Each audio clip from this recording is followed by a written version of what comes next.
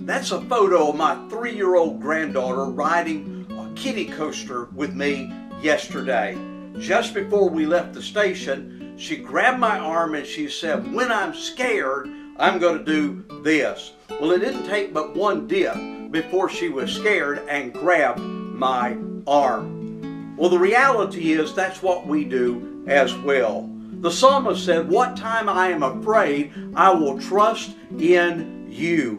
Indeed, we all need to take hold of the arm of God, which will never fail us in our times of great despair and our times of great fear as well.